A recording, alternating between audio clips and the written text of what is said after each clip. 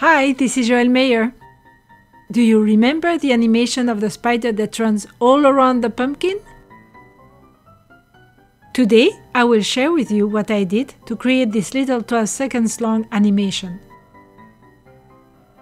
I started by installing a green screen. I used two old light stands, each topped with a wooden block sculpted especially for me by a kind neighbor. I adjusted the brackets to the same height and I put a curtain rod in the hollow of the wooden blocks. Then I hung the green screen on the rod. The green screen is used as a plain background that you can then replace with another image using the video software. Instead of a green screen, you can also use a blue screen. If you don't have brackets and a curtain rod, you can attach a piece of green fabric to the wall using thumbtack, for example. I placed a small table in front of the green screen on which I placed a big pumpkin. Then I put up my lighting. The lights consisted of two 500 watts lamps that I placed on either side of the pumpkin. Finally, I placed my tripod with the camera at a distance where I could take good pictures of the pumpkin and the spider. As the spider is sometimes placed precariously on the pumpkin, I used a reusable adhesive paste to hold it in place. The spider is made of a cell of an egg carton, and I placed the adhesive paste in the hollow of the egg carton cell. I started the animation of the spider with the spider hiding behind the pumpkin. Then it went all around and finally it went to hide behind the pumpkin again. The pumpkin and the camera have to remain in the same place during the photo session. Do not change the lighting or the distance from one photo to the next. So from one picture to another, I moved the spider by small incremental movements.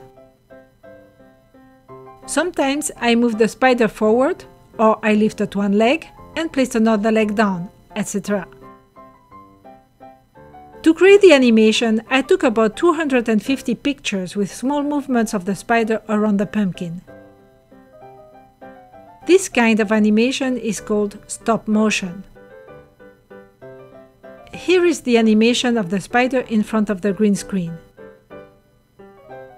You will see that the lighting was not always constant. I eliminated about 50 pictures, either because there was not enough movement of the spider, or because the lighting was not uniform when the flash of the camera went off. Obviously, having a spider running around a pumpkin in front of a green screen is not as interesting as seeing a spider running around a pumpkin in front of a pumpkin patch. To create the illusion, I took a picture with a beautiful pumpkin patch. I superimposed my first picture with a pumpkin from which I removed the green screen. These two images together will form the background of my video. Then I introduced one by one the pictures with the spider. From these pictures, I removed not only the green screen, but also the pumpkin, so that the background remains stable throughout the animation.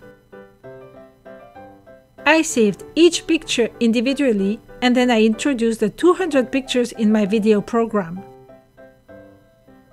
The result is an animation of a spider that runs around a pumpkin.